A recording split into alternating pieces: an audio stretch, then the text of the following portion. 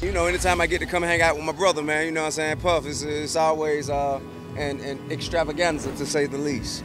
What better way to start the Grammy weekend than with a Diddy party? Stars from far and wide showed up this Thursday at Boulevard 3 in Hollywood to kick their weekend off the right way.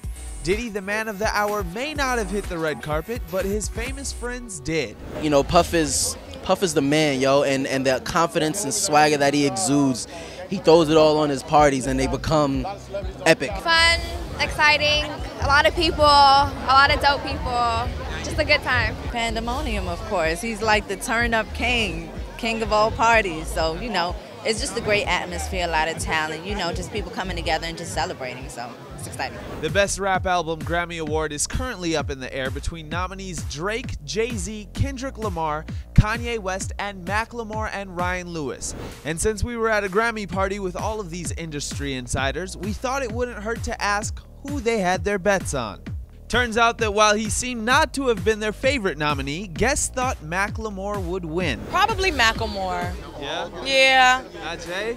They've been giving everything to Macklemore. I don't know. They just loving him right now. What do you think about that?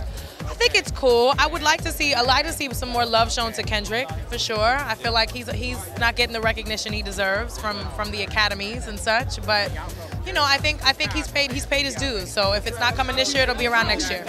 What do you think? Does Macklemore and Ryan Lewis's album deserve to win Best Rap Album of the Year? Let us know in the comments section below. And make sure to tune in to the Grammy Awards, which airs this Sunday at 8 p.m. on CBS. For Hip Hollywood, I'm Jonathan Rabb.